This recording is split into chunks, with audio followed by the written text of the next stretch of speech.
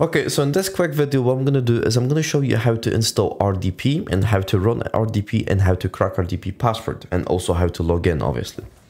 Right, okay, so this is what we're going to do. This is going to be my server, and this is the server that I'm going to try to RDP into. So what you need to do is on the server that you want to RDP into, you need to type in sudo apt install xrdp, put your password in. Now for me, it's already installed. I don't need to do anything. If you don't have xrdp installed, you just need to follow the installation. Now there's two things you can do. You can enable RDP temporarily, which means reboot, or you can make RDP run 24/7. It's really up to you what you want to do. I'll show you both ways. If you want to run RDP temporarily, you need to type in sudo service xrdp start. Now, if you want to make sure that xrdp starts from every reboot, so if you want to make sure that xrdp starts every reboot and it's just running 24/7, what you need to do is sudo systemctl enable xrdp, and that's you. If it says executing enable xrdp, that means you have basically enabled it correctly. Another way to check if it's running is just to type in sstlpn. If you see port 3389, that means it's running and you're able to basically connect to RDP. Now, how to connect? What we need to do is you need to make sure that if you're on Kali Linux, you might have this installed. You need to type in sudo apt install freerdp2x11, and if it says it's installed, you don't need to do anything. As you can see, it says upgrading 0, installing 0, which means it is installed.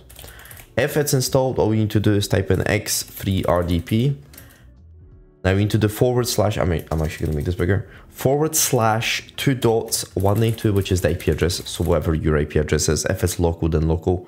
If it's a VPS, then a VPS. Your user. Now, obviously this is a requirement because this is how RDP works. You need valid credentials. So for me, the user is Griffin and the password is password, right? And you just basically need to press enter. Now, you might actually see that there's an error. The reason there's an error is because we need to, actually it tells you right here, error info log off by user. We have been logged off by the user. So there is some problem. I'm not exactly sure why this happens, but what we need to do is if you come to Linux or your device, you just need to log out. You don't need to shut out, do not shut out the system, but you need to log out from the user, right? So as soon as I log out, I will be able to log in. There you go, right? And you get this little window. As you can see, I'm back into the device. Now, once you actually log in or when you authenticate with RDP, you can see that like the window is very, very small and you can actually make it bigger. So there's one way to do this. If you press Ctrl+C or you just cancel the connection and you type in dynamic resolution, what this will do is will make it actually very, very easy to resize. So if you just actually press the little window screen, there you go, right? So as you can see, it resizes it automatically. And if you want to make this smaller, you can do so. And there you go, I made this smaller. Now, one thing I've noted is if you basically close it, like just close it with an X button, it causes problems. The best way to close this is just if you log out. If you log out, it doesn't cause any problems, just log out. Yeah, whatever. And if you log out, it will basically allow you to reconnect, right? Now, you will ask, how do I crack an RDP password? All we need to do is type in Hydra. For your username. Now, I do recommend getting a username. If you do not get a username, it will take 5 years and technically it's impossible to crack unless it's something default or something very, very small, right? So in this case, it's Griffin.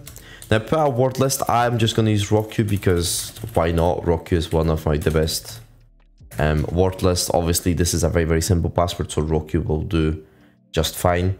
Specify the protocols. In this case, it's RDP, but obviously you can crack other ones like FTP, SSH, and whatever you can really think of, and the IP address. Now I'm going to press enter and it should take literally 2 minutes, not even that. There you go, as you can see.